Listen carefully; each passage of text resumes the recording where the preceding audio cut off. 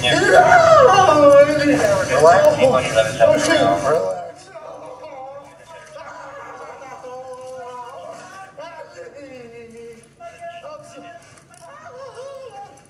footage tonight of a deadly police confrontation down in Tucson. You hear the video there, tough to hear.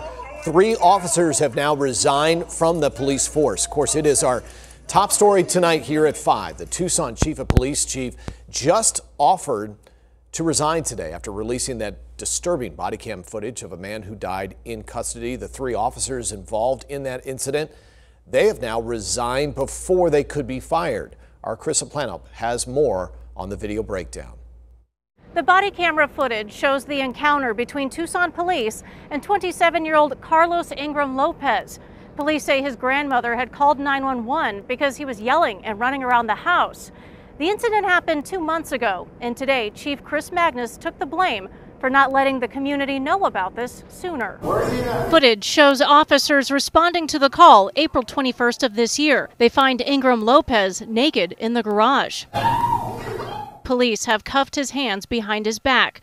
Ingram Lopez is laying on his stomach. Officers cover him with a plastic blanket. Ingram Lopez asks for water repeatedly. In time, he goes silent.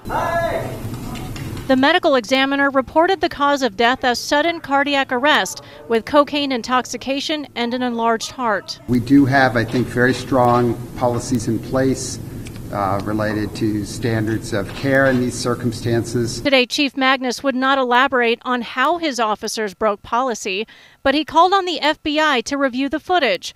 Magnus admitted he had been briefed on the incident the day after it happened, but he didn't watch the video. To demonstrate my willingness to take accountability for these mistakes, I am offering my resignation to the mayor, city council, and city manager. Mayor Regina Romero caught off guard by the resignation. She proposed a number of reforms, including requiring immediate public notification of in-custody deaths and allowing an independent police auditor access to internal investigations. We are Tucsonans united by our shared goal of creating a better, more just community. Carissa Planup for Arizona's Family.